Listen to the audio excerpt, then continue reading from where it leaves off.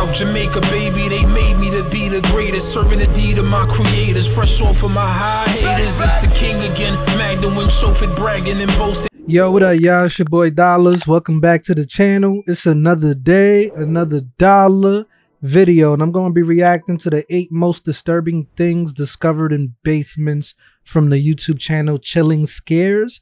You know, I love a good scary video, so hopefully this will be a good one. Nothing is more scarier than a creepy basement, right? You got creepy basements, creepy attics. Y'all let me know what is more scarier to y'all. I think I'd be more scared going into the basement than going into an attic. I don't know. It's just something about basements that are creepy, you know, especially it depends where you at too, you know. That's why when you move into certain places, certain homes, and certain homes, y'all got to do your history, bro, because you never know who lived in that house before you, what could have happened. Probably had some evil satanic people doing rituals in the basement. There's a portal down there. Who knows?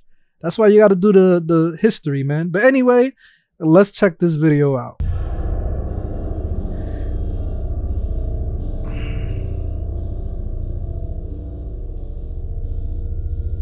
This first discovery happened to multiple students of Ohio State University back in September of 2013. The group of students only recently started leasing an off-campus house close to the school. And it was in this house where they would make a disturbing find in the basement. Only a month after moving in, the students would start to notice small yet strange occurrences in the house. Things like cupboards, their oven, and even their microwave being left open. So I'm assuming there was somebody living in the basement the whole time? The house was 3 stories, with a squatter? 5 students on the first floor and 10 others on the second and third. So obviously it was difficult to keep track of everyone. But when they realized none of them were responsible, they decided to search the house, more specifically the basement. Nobody checked the basement when they moved in? Which they had originally assumed was a utility closet that the landlord wanted to be kept locked. Though at no point in time was this confirmed, and after calling the landlord about it, they were informed this wasn't the case. The door should not have been locked for any reason. Wow. The landlord would end up sending a maintenance worker to check it out, and after breaking down the door, a room that was clearly being lived in was revealed. The room had framed photos and school. Son was living in their basement all comfortable. He had a bed, pillows, a fax machine. Son had everything down there, bro. I'm surprised he didn't even have a TV or something, bro. A Super Nintendo or something. Textbooks scattered around. The students would change all the locks that night and leave a note for whoever was living in the room saying to call them. The man would actually end up calling the number and later be removed from the household. It turns out the guy was a cousin to one of the house's previous residents, which is how he got a key in the first place. One of the students even recalled running into the man in the basement at one point earlier in the month and asking who he was, but only to be met with a very vague answer. Ultimately, the students would blame the leasing company of the home for the incident, as they were responsible for failing to change the locks from the year before. True. I mean, that could have been bad. Thank God it didn't end too bad. A man named Christopher Town would make a life-threatening discovery while helping his friend move furniture in his basement. Unknown to both of them at the time was the fact that the house itself was built over a well. And so at one point, when Christopher was making his way across the room, the floorboards just underneath him would snap, which caused him to fall the 25-foot drop to the bottom. That's horrifying, bro, because you're falling in a well and it's like, that's just creepy. A well under a house? Like, I don't know. That's just giving me like the chills thinking about it. Like, you don't know what's down there. Fortunately, there was water at the bottom to break his fall. Though this meant Christopher would have to use the rocks on the wall to hold his head above the water while he waited for the local fire department to arrive. How deep is that shit? To make things worse, the water itself was at an extremely low temperature. Though, after only a few minutes, the fire department was able to successfully get Christopher out using a hauling system. So imagine he felt something in that water, bro. Like something just brushed up against him and he didn't know, or like there was a skeleton or a body. Oh my God. And other than almost getting hypothermia, Christopher would make it out unhurt. Listen, I would have been climbing up that shit. I would not wait for the damn fire department. I'm sorry. Mike Carroll was a man who lived in a small house in Lake Grove, New York, which was the same house he had grown up in. Mike was 57 at the time, and only a few months prior had purchased the house. Though, while he was in the basement, Mike would make a disturbing discovery. He would find a full set of human bones buried under some dirt. Wow. But what makes this find so disturbing is the fact that the bones match the DNA of his father. When Mike was only 8 months old, his father was said to have gone missing. And wow, yo, bro, that is so chilling. Like, I could feel the hairs in the back of my neck standing up right now. His mom probably killed his dad, told him the dad went missing, and then all these years later, he discovers the bones, the remains of his father, bro. That's like a Lifetime movie or a movie right there, or a show or episode or something, bro. That's crazy. That's probably like the spirit of his dad was guiding him to find the remains. Throughout his childhood, he would question his mother about this, but each time he was given a different story. So, of course, this made Mike want to find out for himself what had really happened to his father, which is what gave him motivation to buy his childhood house in the first place. The newly found bones would obviously cause blame for the disappearance to be shifted onto his mother, though she had unfortunately passed away 20 years prior.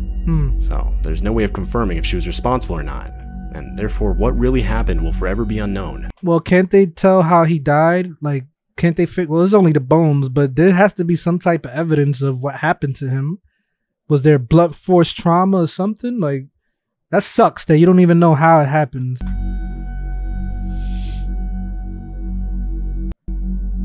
In January of 2016, an appliance repairman was responding to a call from house owner Charles Price.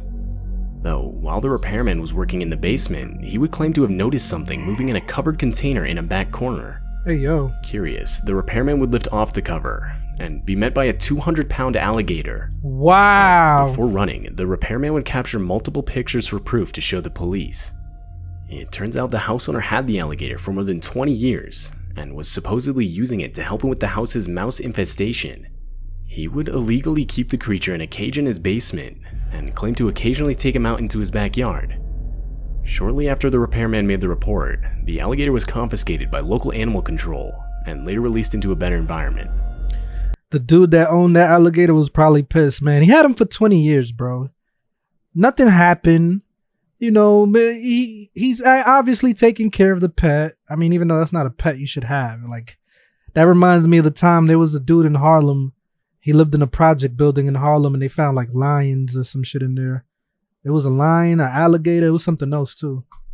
A monkey.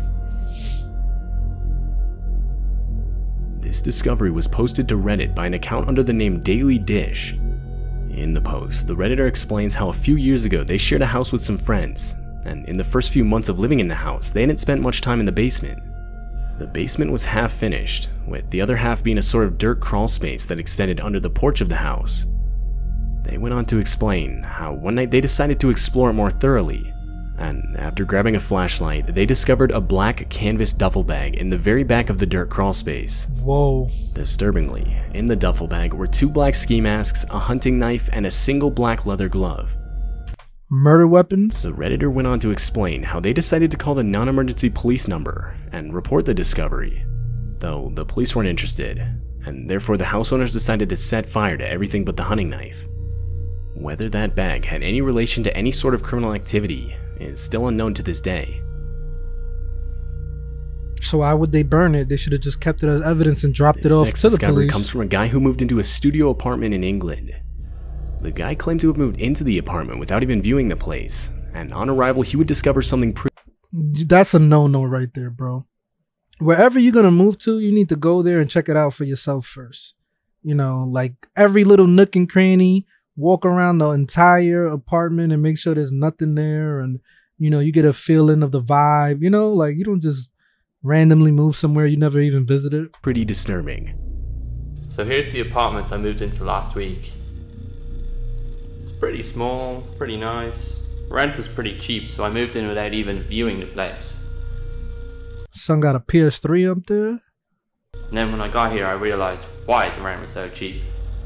The guy then goes on to give a tour of the apartment, and after a while, this sort of trapdoor on the floor can be seen. Got a bathroom, pretty standard. And then we look down here. What's this? Check it out. That's definitely a handle. So I figured, you know, a bit of underfloor storage. So let's lift this up.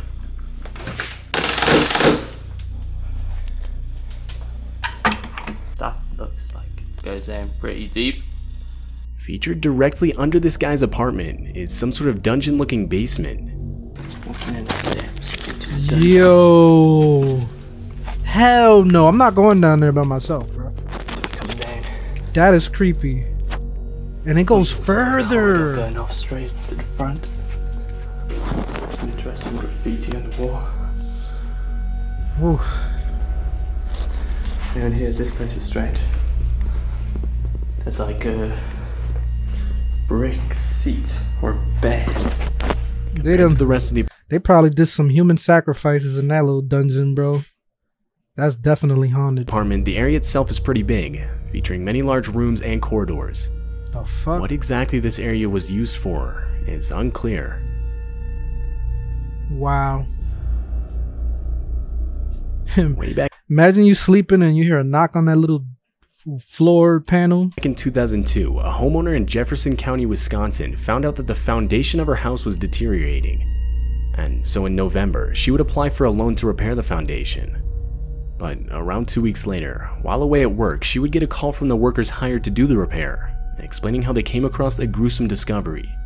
They explained that as they started to remove the soil from the foundation wall in our basement, they had unearthed the full skeletal remains of a body.